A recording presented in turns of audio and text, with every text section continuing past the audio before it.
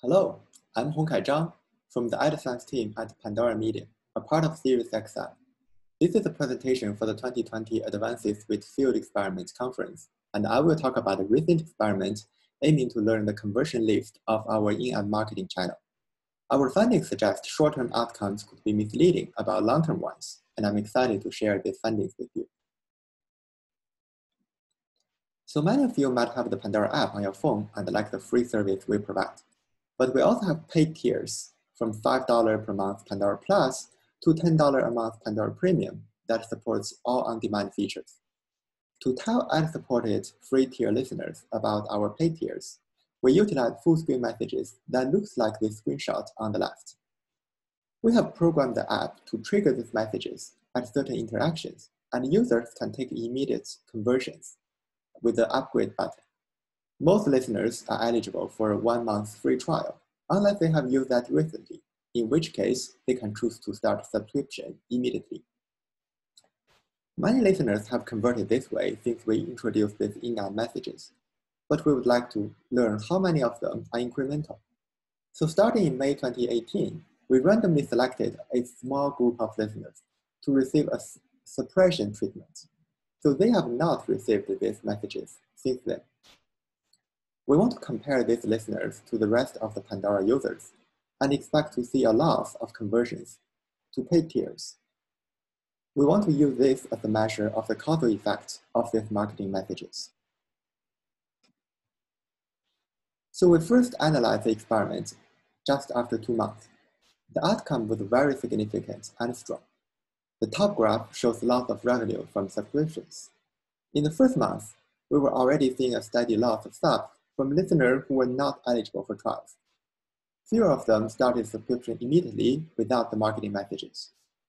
In the second month, we had additional loss of subscriptions from fewer listeners who had started their 1-month trial in the first month and converted into subscription after trial. If we were to extrapolate based on the 2-month outcome, we would project a daily loss rate of subs and call that the effect of in-app messages. We could further compute the value of each incremental subs by the expected lifetime profit of a new subscription and put a dollar sign on these messages.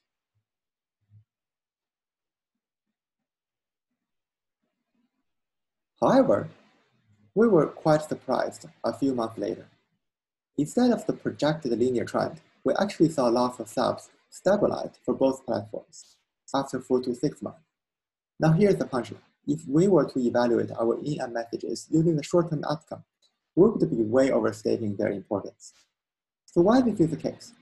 Well, maybe the in-app messages were mostly reminding rather than persuading listeners about upgrade. Would-be subscribers who had their in-app messages turned off would most likely subscribe later anyway, because we have other communication channels and it's not that hard to find the subscription button in the menu. So the net effect of these messages was to make some trials or subs happen a few months earlier, and the steady state effect on total subscription is just the number of subs we could move forward in a few months. The loss of ongoing trials gave a strong piece of evidence consistent with our theory. In the first month, we were losing trial starts at a very linear rate. After a month, loss of ongoing trials stabilized because mechanically, listeners can only stay in trials for at most a month. These are all pretty normal. But eventually, after 4 to 6 months, the loss in ongoing trials have shrunk to around 0.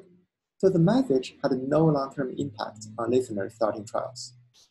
A great explanation is that, in the long run, trials affected by the suppression of marketing messages just all shifted later by a few months. So at any time point, a similar number of trial starts would happen.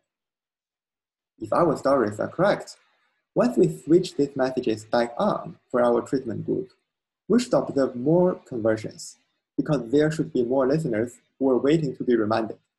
That's indeed the case, but for sake of time, not shown here.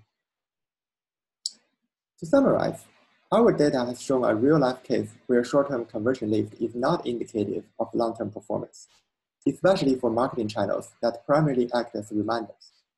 For firms to optimize these marketing channels, the value of each incremental conversions measured from short-term experiments should be discounted properly. If a long-term experiment is not feasible or the firm needs to make decisions faster, we suggest a prediction model might be useful. For example, if a model can predict a listener would convert in 3 months, an immediate conversion should be worth just 3 months of revenue rather than years. Such prediction models actually are often important components of lifetime value models widely used in the industry. So we might already have the right tool if we carefully evaluate marketing channels with a reliable lifetime value model. That's all. Thank you.